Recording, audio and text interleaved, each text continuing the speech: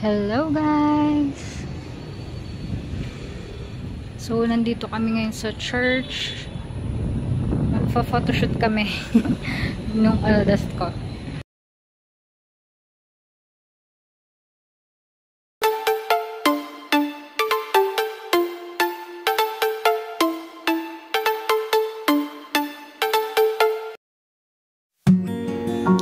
So, eto guys, papakita ko lang sa inyo ang ganda, ang very historical church of Lucban.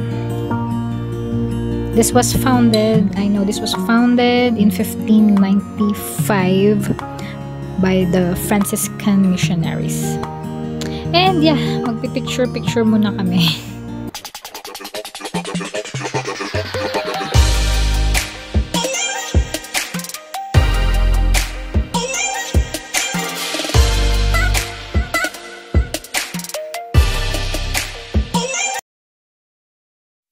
So let's go back to our historical Lucban church. So based on Lucban church history, the church burned during World War II, losing its valuable retablos and interiors, as well as the wooden second floor of the convent. In 2017, the National Historical Society, or NHCP, started the restoration project of our church exteriors with its planning stages, and the actual fieldwork started in 2018. The Portland cement was ticked off, revealing its original stone cladding. Severely damaged cladding were replaced with the exact type of stone, and the entirely was treated with chemicals for protection.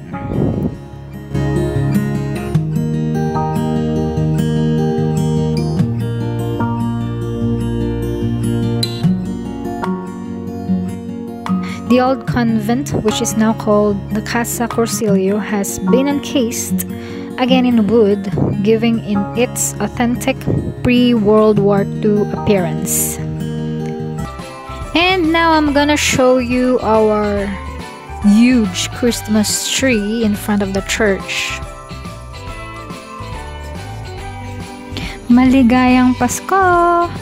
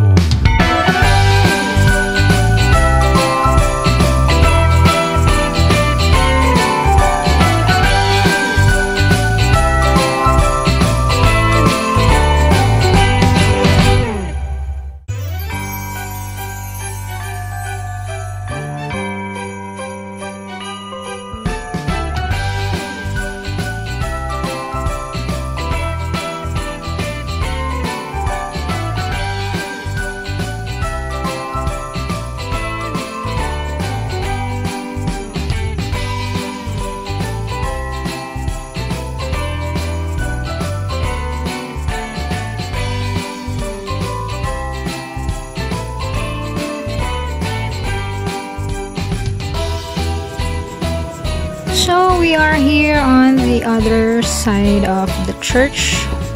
This is the cobblestone street, and they called this as Calle Hermano Pule. Yes, I love Lucban Pahiyas. Pahiyas means decoration, and yes, this is the town where we celebrate Pahiyas Festival every 15th of May. This is the celebration of our farmers' Thanksgiving to our patron San Isidro Labrador for the bountiful harvest. It was only canceled this year due to the pandemic. So this is the Lucban Tourist Information Center. And if you are planning to visit my hometown, Lucban, Quezon, you will see the tourism office just right beside the church.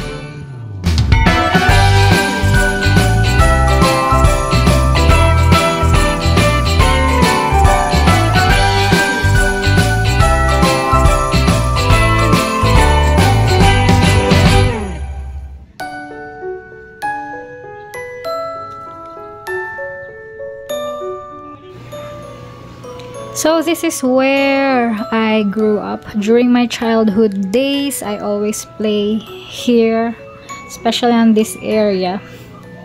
Masarap dyan maglandi ng tubig.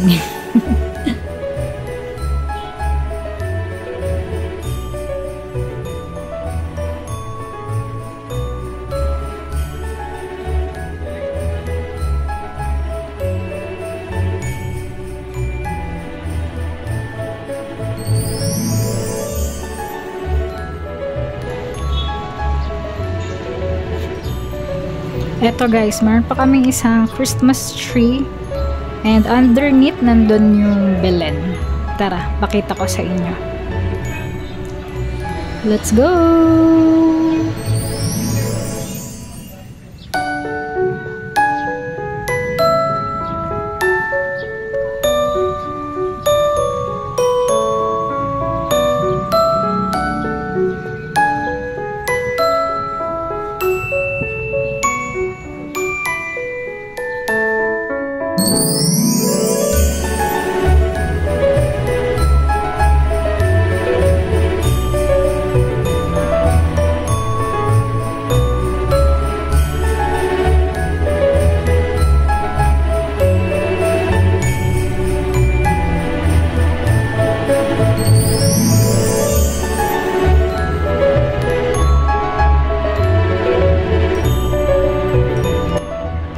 Happy birthday, baby Jesus!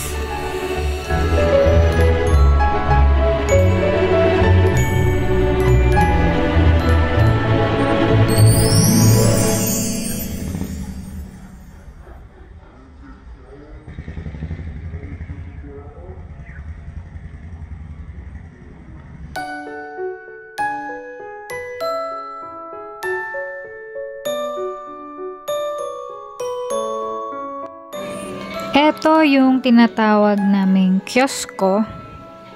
This is where meetings are held and some other special events are being held here.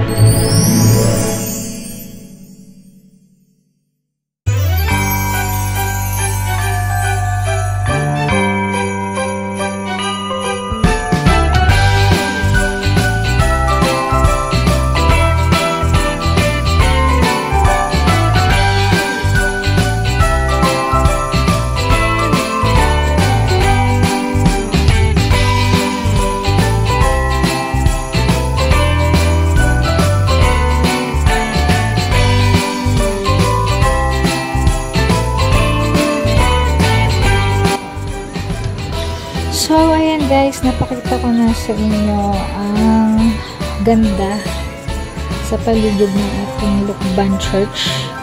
So actually magandang mamasyal dito sa gabi kasi kung nakikita nyo yung art na yan, marami dyang pailaw. Kaso yun nga, every night maulan dito sa bayan ng Lucban. Mabuti nga medyo umaraw ngayon, pinagbigyan tayo makapag-film.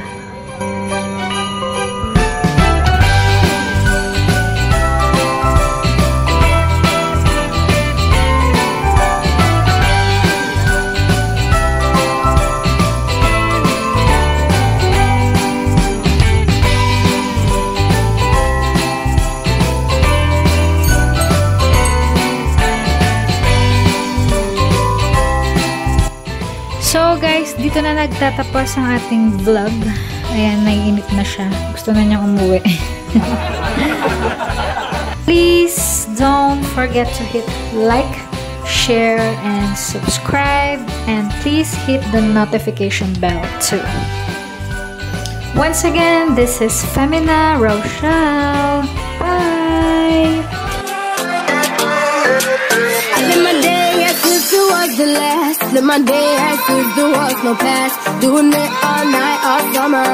Doing it the way I wanna.